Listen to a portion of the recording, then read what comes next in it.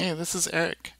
This is Advanced GIS Class 3, in which I'm going to be talking about CartoCSS using the map platform CartoDB. This lesson assumes that you're familiar with CartoDB and editing maps using the visualization wizard. If you're not, please do that first. This also assumes that you have some earthquake data. We talked about it in class 2, so you might still have it in your account, but if you don't, it's available right here at this URL. I can paste a link to it in the description for the video. So all I've done is download that data, create a table, and rename that table to just earthquakes. Let me show you that before we go too much further. So the table that it creates is going to have a longer name. I renamed it to just earthquakes. Then I created a visualization. I just called it Lesson 3 Earthquakes. Don't worry too much about what it's named or anything like that. Okay. And as we talked about in last class, you can use the visualization wizard here to style your points really quickly and easily, and you can change colors relatively easily. What if you wanted to change the color of the markers to something that's not already there? You have all of these choices, but what if you want a different color? One thing you could do is use a tool such as Cooler, which is linked to here, that will help you to pick a color in RGB. And then you can copy and paste this over, this hex value, into this box. And your points should be updated with that color. What if you wanted to use a tool like this, which uses a different color system than RGB? This uses HSL. So I pick this color. I think this will look really good for the earthquakes. And I copy this, and it's just not going to work in this box. This box only works on RGB hex.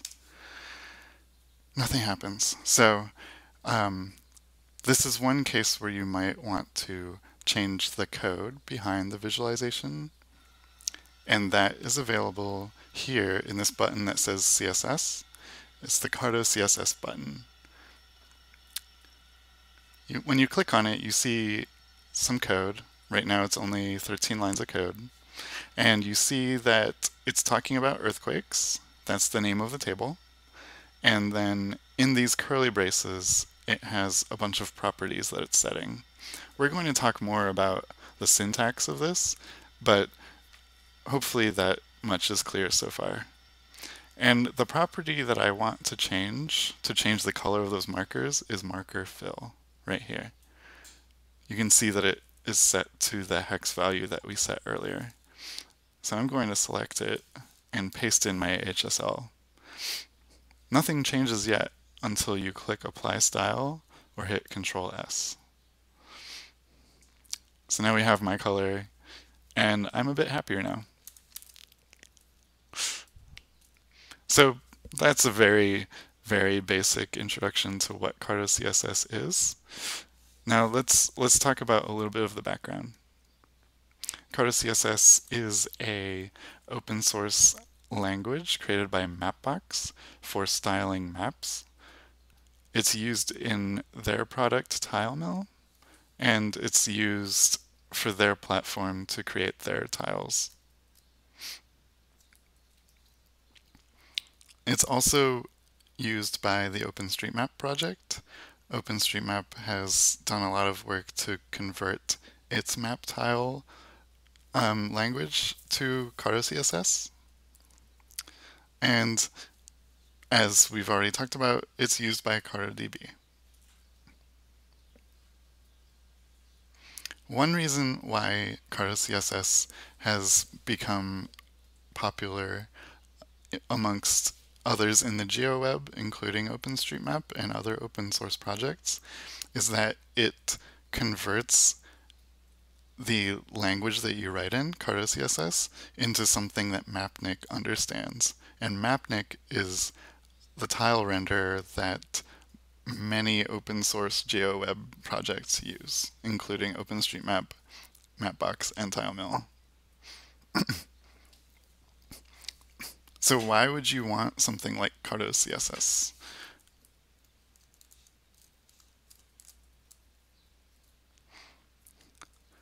One of the reasons is that styling maps can just be painful. If you're if you're writing the code to style maps with Mapnik, it looks something like this. And it's really long. It'll be thousands of lines like this. And it's just not very expressive, and it's a lot of redundant lines. Also, this is a screenshot from QGIS. Um,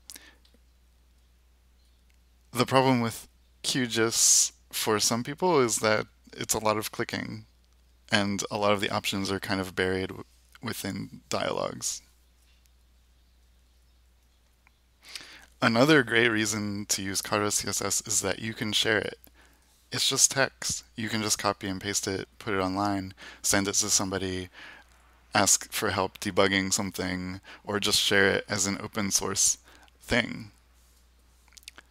So, for instance, this is a blog post that I wrote using some, I was showing off some maps that I made in CartoDB, and I shared the code there too, because I could. There's also, as I mentioned, OpenStreetMap uses CartoCSS for its map tiles now. You can you can find this on GitHub and actually dig through the code from there. And here's a snippet of what it looks like. It's maybe not super readable to you right now, but I promise that it's much more readable than that XML we were just looking at. So, CartoCSS, you might think of it as a dashboard, as a place where you're turning knobs and adjusting settings for this big machine. I think it's more like a jet dashboard.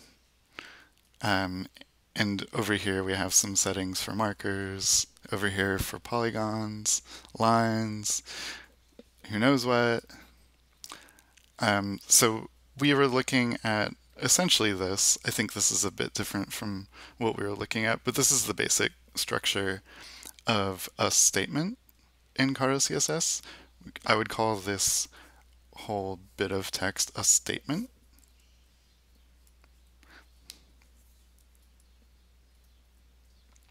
Statements always start with a selector. You have to tell CartoCSS what you're talking about. In this case, we're talking about the table called earthquakes. Remember, I renamed my table to earthquakes. Otherwise, you have to write out the whole table name, which can be quite long, depending. And this always starts with a pound sign. And as I said, this translates to this statement's going to talk about the table called earthquakes. Always put a left curly brace after the selector. This officially starts your statement. And always, always, always remember to close it with the right curly brace. Okay? Think of those curly braces as the bookends. And if you don't have both bookends, your properties are going to fall over the place. And CartoDB, Mapbox, other projects aren't going to understand what you're talking about. Between those bookends, set your properties. And a property is defined in the documentation for CartoCSS. We've already seen a few properties.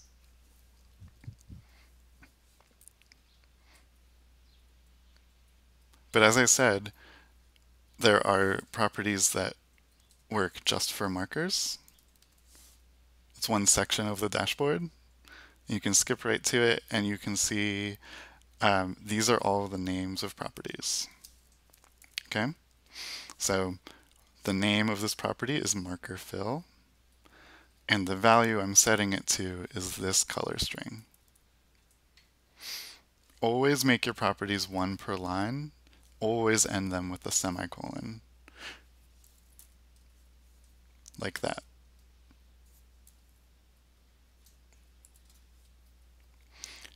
And in addition, you always want to separate the property name and the value by a colon. So remember, marker line color is the name of the property, and this color string is the value that you want to set that property to. So in this case, I'm setting marker line color to have the color represented by FFF. The values that you're setting properties to are going to mostly be color strings, numbers, or true false values. You can see this in the documentation. So if I look at marker fill, where's marker fill? Here's marker fill. Okay, let me make it a little bit bigger. Marker fill takes a color. And if you click on color here, it's going to tell you in detail what those color values can be. So as we saw, it can be a hex RGB value. It can be an HSL, as I pasted in earlier. Sometimes you can actually just type out the name of the color. So if it's a really common color like green, purple, white, you can just type that in. And as I've already been showing you, use the documentation. It's going to tell you exactly what the value should look like.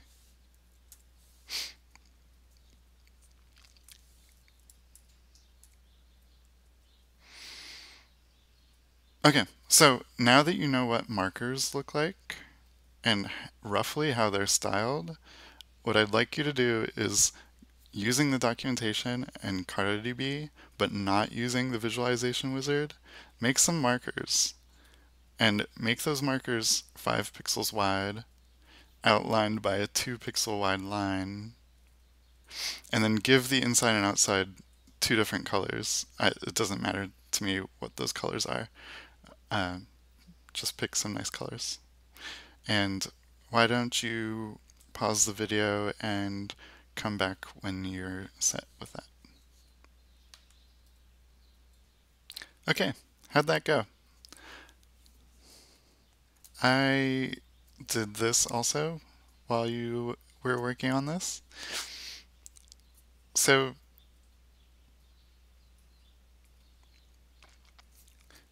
let's go through them one by one. Make markers that are 5 pixels wide. You do this by setting marker width to 5. The number here is always interpreted as pixels, so you don't have to tell it. It just knows that they're pixels. And if you had a hard time finding that, remember that you can always look through the markers section of the documentation. And here I found marker width.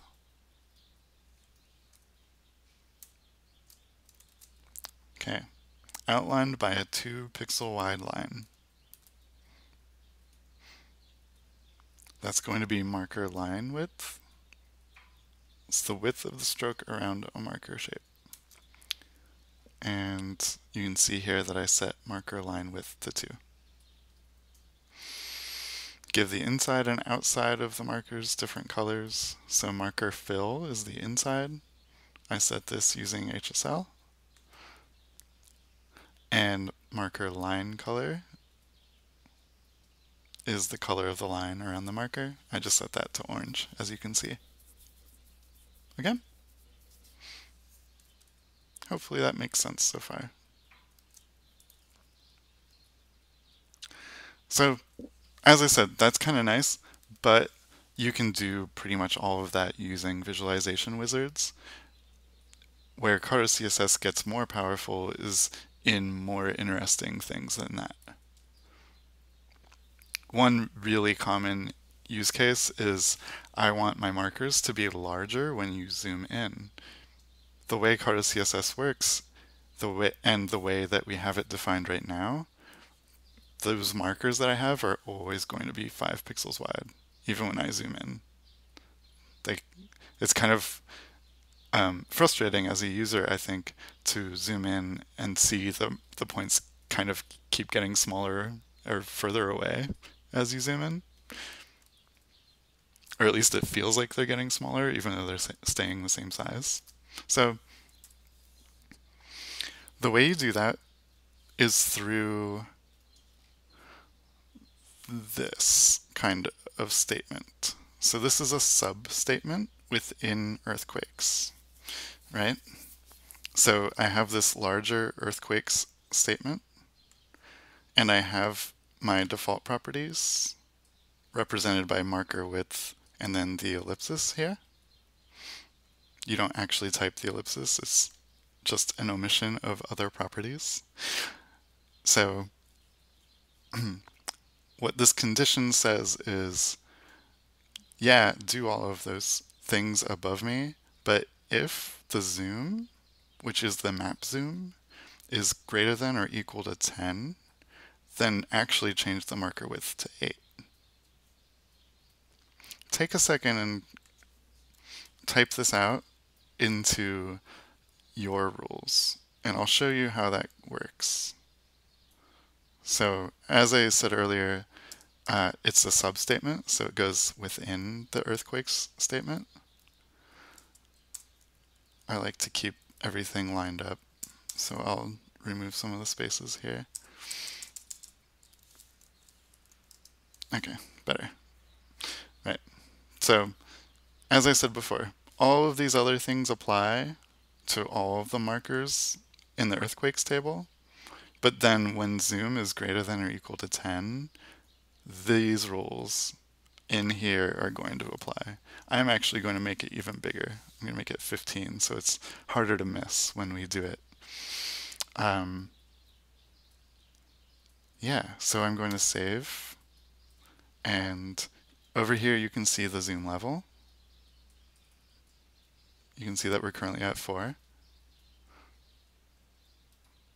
And I'm going to zoom in 5, 6, 7, 8, 9, 10. So you can see that the circles got much larger, and you can see the green much better. If we zoom back out to 9, you're going to see them get smaller. Back to 10, they get bigger. And this base map that I'm using only goes to 10. That's the highest zoom level. So I can't zoom in anymore, but it would apply to even higher zoom levels if they were available. So let's go back to our CartoCSS. That's great. You could do as many properties in here as you wanted. So if you also wanted to change colors, you could do that here. I think it's kind of weird to change the colors as you zoom in, depending. So I'm not going to do anything like that, but it's definitely a possibility.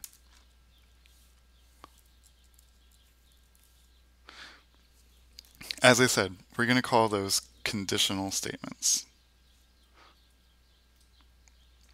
And translating this statement into plain English, it's saying, make the earthquake markers 3 pixels wide. If the map is at zoom level 10 or higher, make the earthquake markers 8 pixels wide. Okay?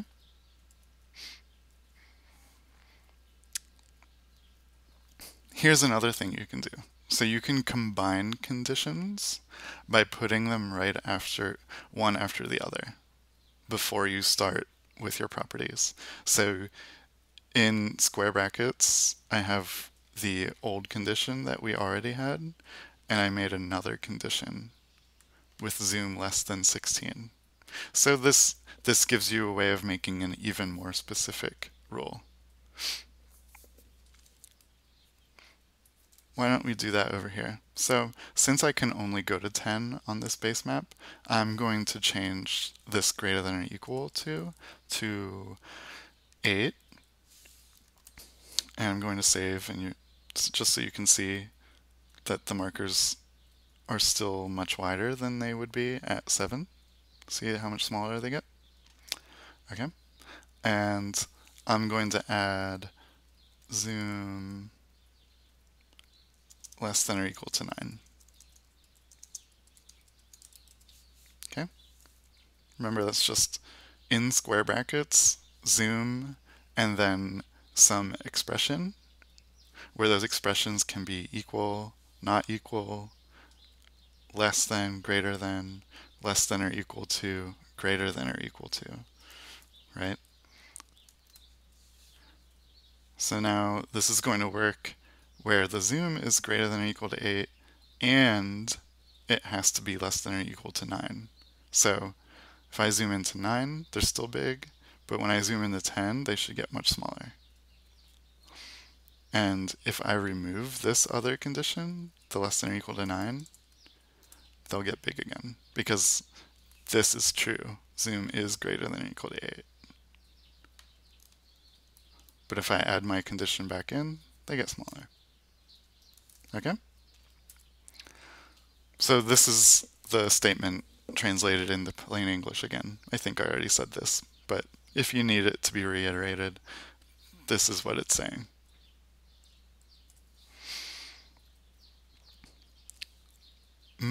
So that's one thing you can do with conditional statements with zoom levels, but more likely you'll have a series of substatements like this, and you can put as many of these as you want into your statement. So more often than restricting the zoom like this, you'll actually, and I'm going to copy and paste this because I'm lazy, say if the zoom's greater than or equal to 5, or let's say 6, make the marker width 15. If we're up to 8, make it even bigger, make it 20. Okay, so now they should get much bigger. And as I zoom out to 9, that's still true, it's still 20. At 8, it's still 20. But now as I zoom into 7, we'll see that it goes down to 15. And if I zoom back to 5, they'll be back to their 5 width. Okay?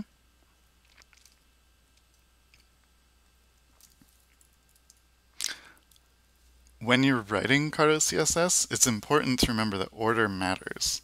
So the furthest down in our code here is the one that wins. So if I switch these,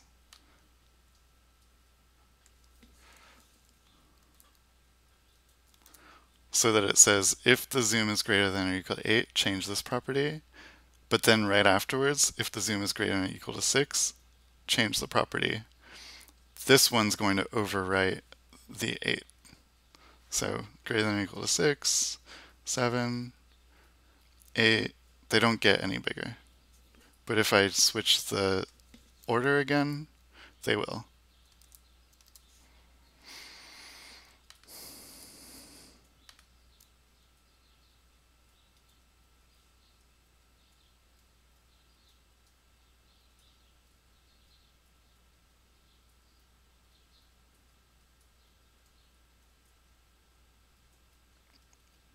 Okay?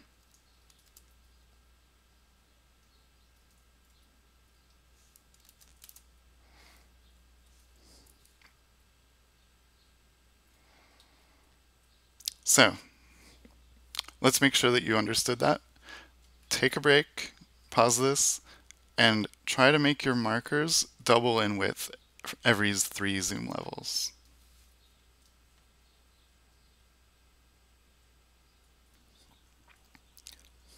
Okay, how'd it go? Let's look at it together.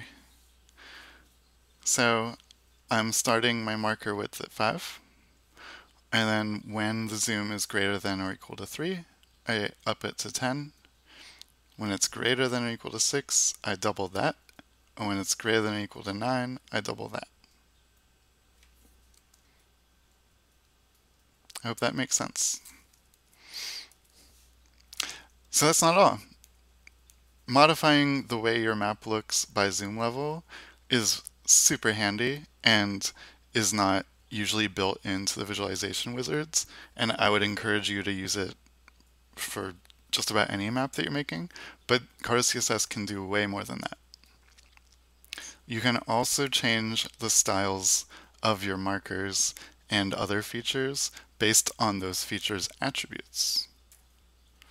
So in this case, I have a mag field that is a number, and I'm saying if the earthquake's magnitude is greater than or equal to 6.5, make the marker width larger. Why don't we do that together? So I'm going to go over here.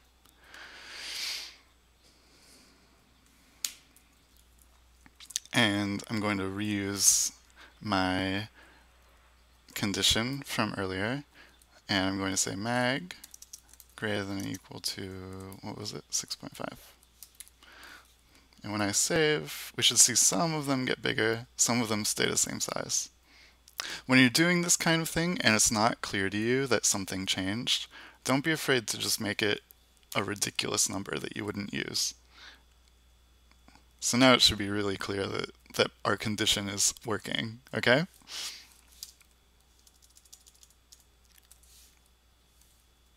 All right. Hopefully that looks familiar. It's a whole lot like changing based on the zoom level, like doing conditional statements based on the zoom level. When you're talking about a string, you have to wrap that string in quotes. So let's look at a concrete example of that. There's also a place field on our earthquakes table. Why don't we go over here and find it together so that you can see it? You see that there's a place field and it's a string. Okay? I just picked one of those place strings at random, northern mid-Atlantic ridge. Okay? And I said, if the place is equal to that, so if the earthquake happened at that place, change the marker width. So let's go back to the map view and open up the CartoCSS. And instead of doing mag greater than or equal to 6.5, I'm saying place equals the place name. So if you did this without the quotes and try to apply the style, you see that CartoDB says down here, invalid code, place equals northern mid-Atlantic ridge. The reason it does this is the computer doesn't understand what this northern mid-Atlantic ridge is. It's expecting it to be an attribute on the feature. See, attributes, you don't have to do anything special with it. It understands those, and it's kind of expecting the same thing over here. So what you want to do is you want to make it clear that, no, this is something you don't know about, computer. So just take my word for it. So I put it in quotes. It's compare actually these characters rather than comparing it to an attribute on the feature. So I'm going to save this. We see that most of them get small, but some of them along this ridge did get bigger. I'll make them even bigger just for fun. Okay?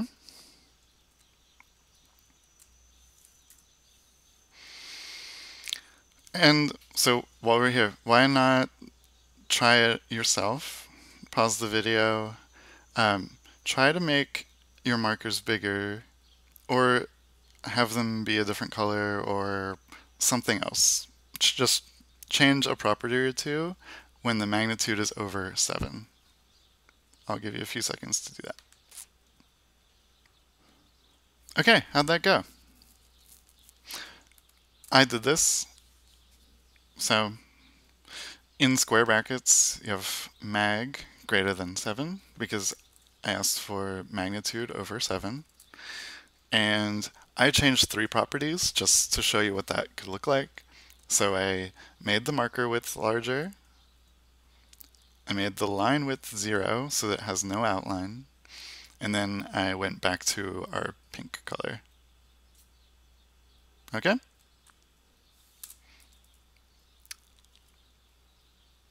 So what if okay, so you can combine conditions in other ways. You don't have to put them right next to each other and make the conditions more restrictive. You can actually repeat changes to properties using a comma. So this might look like this. So I have this statement, this substatement, with 2 conditions. One is mag greater than 5.5, and place northern mid-Atlantic ridge. But you see that they have a comma between them. So what this is saying is match any earthquakes that have either this, or both, and then change the properties.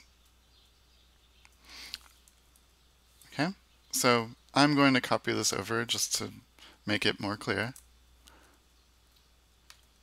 Pasting it right here.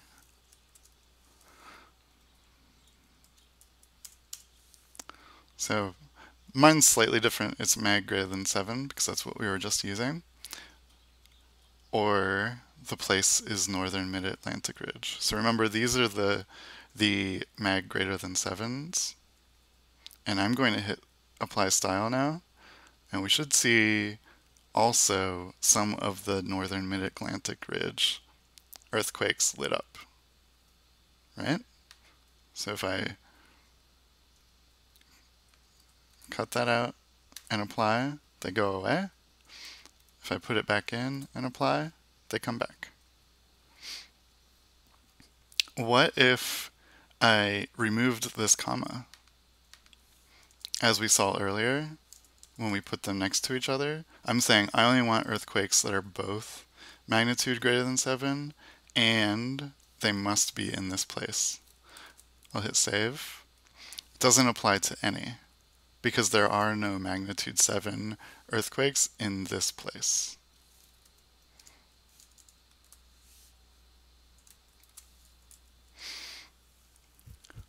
So using the comma is really just a shortcut.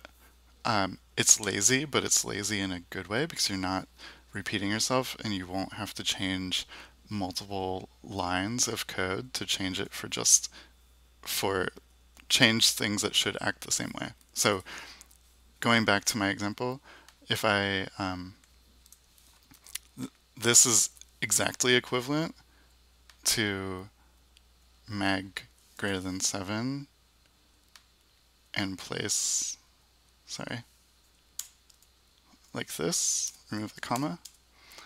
So it's the same exact thing as setting all of these properties in 2 separate statements.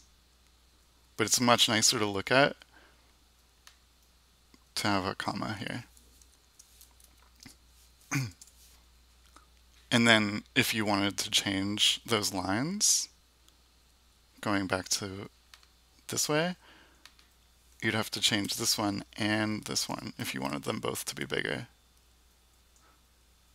So if you definitely want them to go together, just use the comma. It'll save you a lot of time.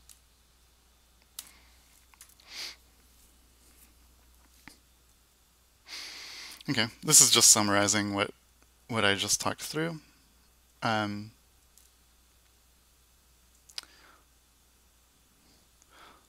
So remember, if you combine conditions without the comma, you set properties with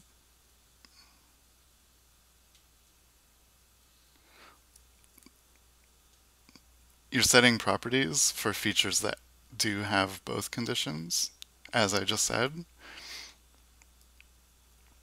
And it's more restrictive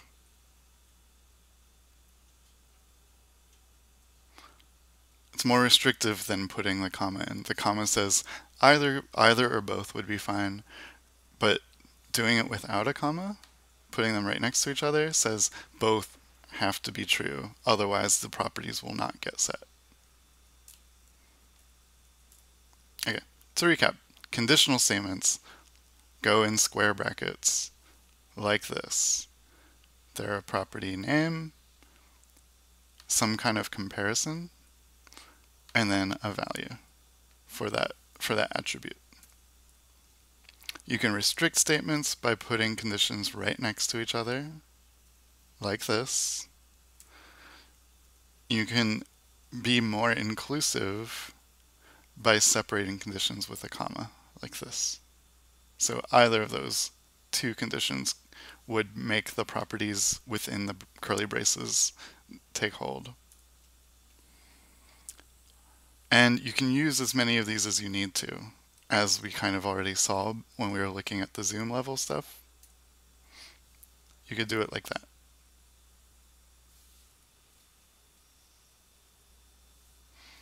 And one last thing within this little section, you can split those up if you want to, if it looks better, or sometimes there are good reasons to. You can split these up. So in this case,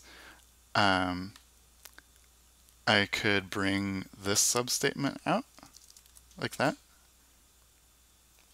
And it's not going to have any effect like this. If you save, it doesn't know that you're talking about the earthquakes table. So it does not find any features to style this way. If you want to use these, you have to put £, and then your table name right here. And you have to do that for both of them. So it makes you type a lot more, but it will work. So it's just important to remember that they're equivalent. I much prefer to put it inside. Sorry, I'm undoing. I much prefer it like this, and you should too. But sometimes there will be good reasons to separate it out more.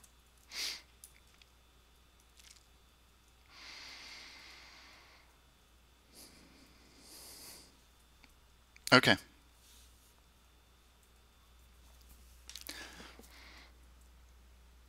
We were looking at doubling the widths of markers every couple of zoom levels earlier, remember? So like, this is another feature of CartoCSS that can be really handy, is when you have statements like these, I'm going to copy them over and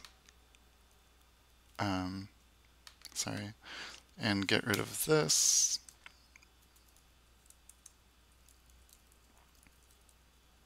So the greater than or equal to 12 isn't really going to apply here. I'm actually going to make these every 3 like last time. 3, 6, and 9. Okay, so we're at zoom level 2, just to make sure that it's taking hold. They should get bigger. Okay, at 6 they should get even bigger. Perfect. Okay, so this is totally fine, and it does the job most of the time, but as we can see, we're just incrementing by 5 every time. And it would be kind of a pain if I always wanted it to be spaced out this way. So let's say I like the way that it's getting bigger by zoom, but I want the first one to be 7, the default width to be 7. So if I come back out here, the transitions are going to be different now. And that might be okay, but what if you actually wanted it to go up by 7 every time now? Then you'd have to change each one of these.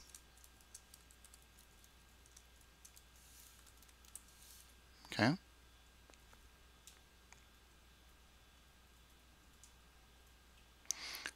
And then, so CartoDB is taking a couple of seconds to load. I'm going to give it time.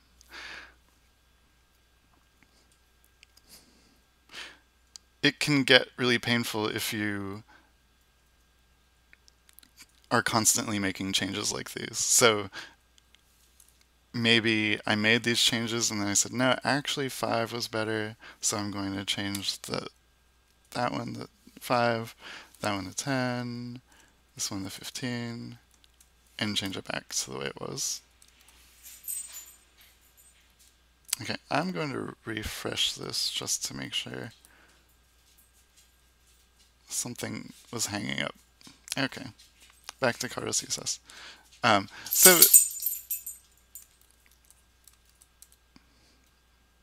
right.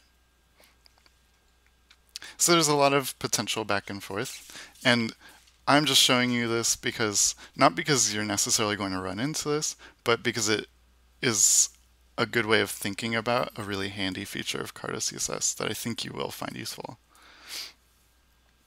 So as I said, what if we wanted to change that marker width? There's a better way than changing each one individually. What you can do is use a variable. And a variable looks kind of like this. It starts with an @ sign, and then you give it a name, any name. There are some restrictions, but basically you can't put spaces in the name. You can't start it with a number. In this case, I'm going with a very simple width. I'm just going to copy and paste this over. Width, colon, and then the value that I'm setting the width to, right?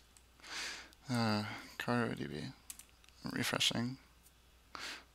Okay, it looks like it's back. Okay, so putting that at the top here, width is 6. That's not going to change anything until I go here to marker width. And now instead of saying, well, I guess it should be 5. Instead of saying marker width is 5, I'm going to change this to say marker width is whatever value is in width. Okay? So that should be exactly what it was before. Nothing should have changed. Looks exactly the same to me. So what's nice about this, though, is that you can use expressions on variables. So in this case, asterisk, to multiply some other value with that variable. So if we go back to our example, we don't really want marker width always to be 10 for zoom greater than or equal to 3. We want it to be double the width, the default width. So at width times 2. Okay? So now when we get to 3, it should be up to 10 just like normal. And I'm going to copy this and paste it here, but up it to 3. So we always just want the width to be 3 times whatever the default width is. And in this case, 4 for zoom greater than or equal to 9. Okay, so I'm refreshing, and everything should work exactly the same way. But what's great about this is now I can change the width for all zoom levels at once. So I'm doubling it here. At zoom greater than or equal to 6, which is where we are, it's going to replace at width with 10 here. So they should be 30 wide when I save. And they are much bigger now, right? So that's roughly that's how variables work. You define them towards the top at the variable name, colon, the value, then end it with a semicolon. And then you can just use at and your variable name wherever you find it useful. And it doesn't have to be that you always use it for width. You could do it. You could use it in weird places, like, I don't know, in your color definition, you could say width, and then we get a totally different color. And then when width changes, we'll get a different color. Okay?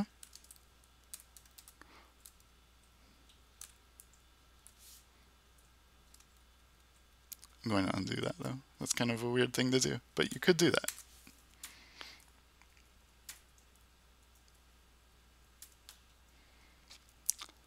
Speaking of colors, you can make variables for colors also, right? So the way you would do this is exactly the same way as with numbers, but for the value, you put a color string. And this can be any type of valid color string. And then you can use that color further down in your statements. When this could be really handy is when you have multiple tables and you want to make the colors the same. In some cases, then you can just create a variable, use it in your statements, and then when you decide to change the color later, it's automatically going to update for all of the colors that you set that to. Okay, I'm going to pause again here. We're quite nearly done now, but I want to make sure that this makes sense to you. So why don't you use a variable for one of your properties in your visualization? Try it out. Okay, I hope that was successful for you. Finally, I just want to make it clear that you don't have to memorize all of this. I know this was long and technical and had a lot of details in it. For one, you can use the documentation. I'm going to link to the documentation for CartoCSS later in the description. Experiment with the visualization wizards that CartoDB has built into it, and then see what code is produced, right? So you can go to these wizards. If I click choropleth, it updates how my markers are rendered. And I can go to the CartoCSS and see exactly how they're doing that. And it's based on this previous lesson. I hope that it's clear to you how this works. But this is a nice way to get part of the way there with CartoDB, and then you can tweak it to make it exactly what you want it to be. So if you mostly like this, but you don't like the cutoff of 7.5, you actually want it to be 7 3/4, you can just do that here without doing it through their UI, because there's no way to edit exactly that. Okay? So I hope that's clear, and I think it's a really good way to learn too, not just to get part of the way there, but to see like, oh wait, how would you do bubbles? And then you can look at the CartoCSS and you can see, well, they're doing something pretty similar to what they were doing for the categories, or the choropleth rather. Or you could look at the intensity and go to the CartoCSS and try to figure out which part changed to make the effect that it's making now. Okay? Another thing you can do, one of the great benefits of CartoCSS being a language the way it is that other people's code, other people's CartoCSS is online. For instance, I didn't totally mean to click on that, but I did. The humanitarian OpenStreetMap team has a humanitarian, they have their own style sheets, and they're all here online. And you can you can click here and see an example of what the end result of the style is. And you can actually look through their code.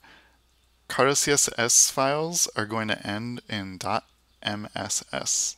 All right, so you can click on one of these .mss files, and you can see code that hopefully by now makes a lot more sense to you than it did before.